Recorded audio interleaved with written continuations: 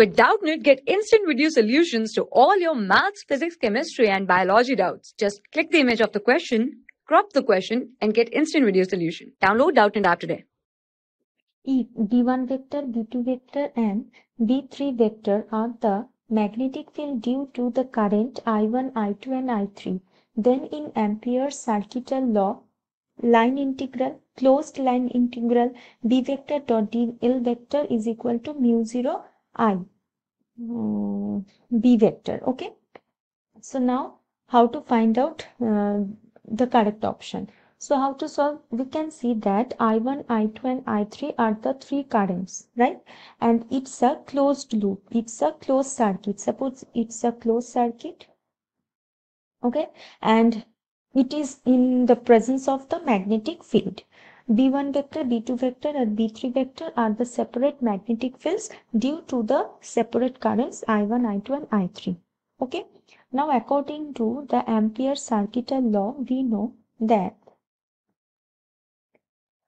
closed line integral, okay, line integral means we have to take the line integral, total length of the closed circuital loop, okay. So that is B vector dot dl vector is equal to mu 0 times of total current passing through the circuit or passing through the closed loop, okay. So there are three different magnetic fields, right? So for the magnetic field B1 vector, okay, this is B1 vector. So B1 vector dot dl vector is equal to mu 0 I1. Okay. Then B2 vector dot dl vector equal to mu 0 I2. Okay, and the third one, B3 vector dot dl vector is equal to mu 0 times of current I3. Then adding them,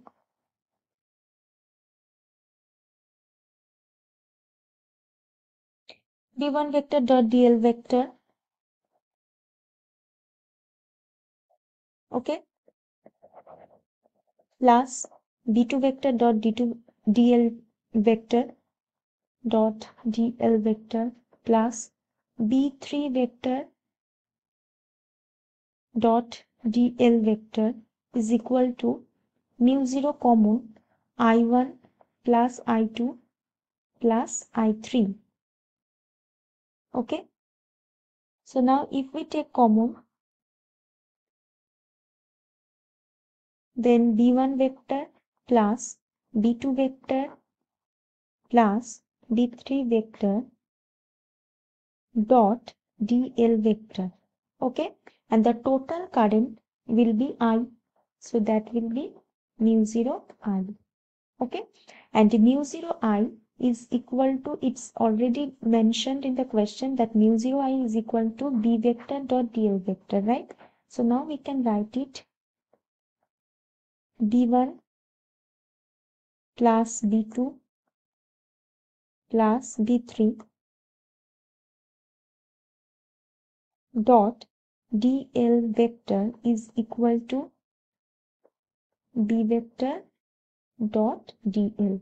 So now if we compare this left hand side and right hand side, we will get that B1 vector plus B2 vector plus B3 vector is equal to B vector. Okay. So the right option is, now we will choose the right option. So the right option will be option 2. Okay. Thank you. For class 6 to 12, IIT JEE and NEET level. Trusted by more than 5 crore students. Download Doubtnut app today.